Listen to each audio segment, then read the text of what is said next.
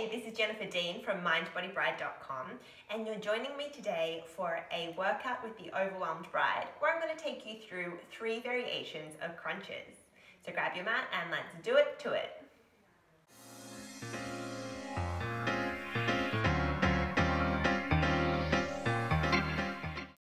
Let's start with the basic crunch.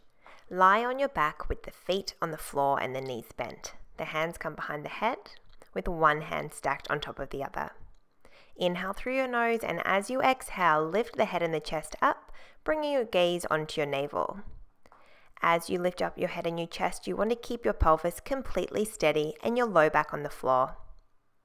Challenge yourself by lifting and holding here. Continue to breathe, drawing your shoulders down your back and deepening your rib cage in towards your spine. Moving on to the rope climber. Take your hands above your chest. Begin to lift your head and chest and roll your spine away from the floor as you reach one hand on top of the other on your way up. And then very slowly resist gravity and roll your spine back down. This is a challenging move because it requires abdominal strength through every layer of your abs, as well as spinal flexibility. Try not to use any momentum, and take your time as you roll up through every vertebra, keeping the feet flat to the floor. Your option for assistance is to walk your hands up the back of your legs as you come up and down. This is a really good place to start because this is not easy.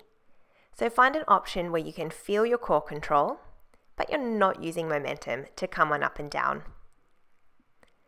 Our next move is our reverse curl. Bring the knees up to 90 degrees in tabletop position.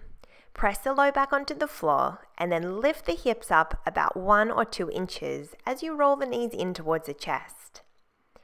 Exhale through your mouth as you lift the hips, and that's going to activate your deep low abs known as the transversus abdominis. Try not to swing your legs, but keep equal distance between the heels and the backside in every position. To increase the challenge, simply take your hands away from the floor and lift up to the ceiling with your fingertips. Your eyes must stay up to the sky during that exercise. Our last ab exercise is the side glide. So lift up into your basic ab crunch and then reach one fingertip at a time towards that same heel. You're laterally flexing the spine, which means you're bending from side to side, but you never lower your chest back down.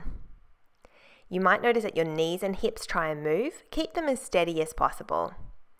If this is uncomfortable for your neck, simply take one or both hands behind the head. I hope that you enjoyed the 3 variations of crunches that I shared with you today and that you can use them in one of your workouts this week. I'd love to hear what you think, so please leave a comment below and subscribe to my channel. And for more workouts, recipes, and wedding stress busters for the busy bride-to-be, come on over to mindbodybride.com.